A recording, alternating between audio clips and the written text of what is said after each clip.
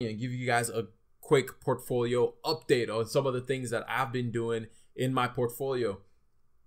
As you can see, I'm still gaining a little bit. I've had a decent return of the amount of money that I've actually put in. I've put in 280 bucks and I've gotten $5 back. And it's been good. It looks, for the most part, everything looks good on the companies that I've held and I'm holding, and we'll talk about that in a moment. But the moves that I made this week, for the most part, is like I said last week, I'm trying to limit my exposure just to companies that I actually understand what is going on, rather than just holding companies that I believe everyone just talks about. Oh, these are good companies, this is good companies, but actually companies, and some of the things that I've been talking about actually researching the companies that you own and those kind of things, especially when it comes to buying single stocks, rather than what I do on Robinhood, which is basically where I own ETFs, which is different. So for the most part, I've been trying to minimize and limit my exposures to specific companies that are in my peripheries that I actually use, or I actually know how the company operates. Like, I understand how they spend their money. I understand the holdings that they have. I understand the way that their net income is coming in, how they're making money, those kind of things. So that's some of the things that I've been doing. So I sold out of NRZ. Even though they paid pretty good dividends, I sold out of NRZ, and I also sold out of IBM. These are two companies that I truly, to be honest, I don't know a whole lot. I know IBM, a little bit more about IBM because I'm a tech head, so I know a lot more about tech companies. But however, I don't think IBM in the long term is a company that I want to hold. So I sold out of IBM and I dove into Microsoft and Apple. And NRZ, I just went straight into Realty Income Corp. And I understand more of the structure of the leases. The leases? Well, the people that own that Realty Income Corp properties, that lease out Realty Income Corp's properties. So I sold out of NRZ and put all that money into Realty Income Corp, because I just know their structure a little bit better, the type of properties that they own, and those kind of things. And then again, like I said, every 2 weeks, I'm going to be depositing $40 into this account. And so that $40 came in, and I focused most of my energy on the consumer area. So I put a lot of more money into the consumer area because I feel like that's where a lot of opportunities are available, because a lot of those companies are really cheap right now. A lot of tech companies are still doing really well, are doing very, very well, because tech didn't really slow down much. A lot of earnings just got announced and tech didn't really get hit that bad. Actually, they did a lot better, especially the companies that I own in tech, which is, let's go back to my portfolio. The technology companies that I own, which is Apple and Microsoft. Apple did decent. They didn't do great. They kind of flatlined, because not a whole lot of people were buying new iPhones or anything like that. So they kind of flatlined, but also Apple is doing a trajectory change where they're starting to focus more on software more than hardware. So you had that, but Microsoft did really, really great, even with this whole pandemic going on. So that's why I'm switching gears a little bit to start focusing on industries where things are going to be cheaper, where things are going to be more cost effective. My dollar is going to go further, because one of the most important things you have to do is you can't just dive into companies and just buy companies because, oh, it's a good company. You got to know what is a good price for you. One of the most important things, just like when you go buy a meal, or when you go shopping for a new bag or for a new hat or whatever, one of the things you always look at is, what is that price? And it's the same thing with the stock market. When you're investing, is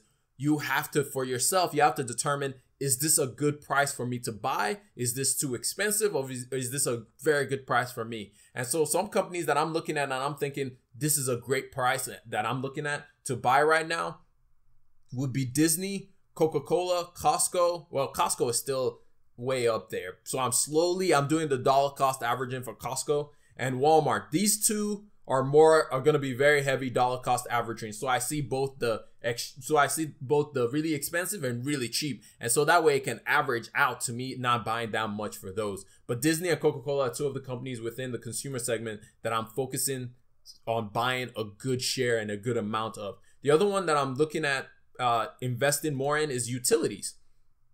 Basically because utilities are staples. Like, they're stapled in our society everywhere. They're always going to be around, at least in my lifetime. I believe they're going to be around for the long term. And also it's an industry that I do work in this industry. So I know a lot about what's happening in the utilities industry and the moves that they're making to ensure that they continue to serve people and do what they need to do to make sure that they're meeting the needs. So I know how the structure works. So I kind of have an understanding, a more baseline understanding on what businesses to put my money to. So that's another one that I did a lot of. If we go back to my activities page and I did 7 buys, it was Nextera, which I believe is a really good one, Southern Company, and Duke. I did a lot of buying for those companies. And of course, as we just talked about, I did some buying of Costco, did some buying for Walmart, did some buying for Disney, and of course, Coca-Cola. These companies, I just believe that right now things may seem tough, which is why I think it's a good time to buy them cheap for dollar cost averaging purposes, so that later on I can see more of those growths. So that's the moves that I'm making as far as my M1 Finance investment portfolio is going. Those are the moves that I'm thinking about making, or not just thinking about making, but actively pursuing and making. I also changed my balance out of the way that my portfolio is balanced out. As you can see, tech is always going to be the biggest thing because I read a lot about tech. I know about more about tech than I do anything else. So that would be a major segment that I invest a lot into. And of course, consumer is the next biggest thing because those two usually can carry the most growth potential. I have the most growth potential of anything else.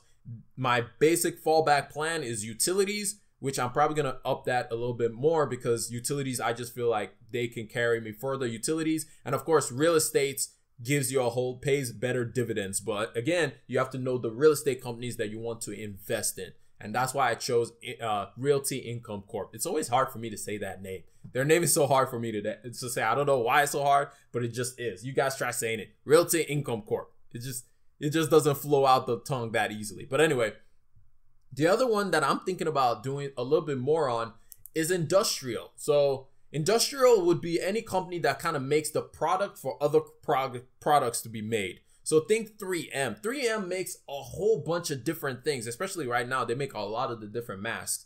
So 3M, but then on the other side, they also make all the sticky pads that we use. They make all the cling film that we use, the things that we use to wipe our glasses, the things that we use to wipe our computer screens. They make all kinds of different things. So they're like an underlying industry that basically create things for other industries. So that's one thing that I will be looking at investing more of. And even in companies like waste management, even in other manufacturing companies that in the long run will seem to always just be around in a sense. So that's some of the other things that I'm looking at moving into. And then if you go into my transfers and looking at, not transfers, let's go research. So going into my research, some things that other industries that I'm thinking about investing into, but I got to do my research to know when is a good time for me to go ahead and buy. But they are so cheap right now. It's so tempting. One of the biggest ones that I really want to get into is oil and the energy sector, because these companies are so cheap right now. I'm talking about Exxon, I'm talking about Chevron, and I'm talking about Royal Dutch Shell, which are some of the largest oil companies in the world. And I'm just thinking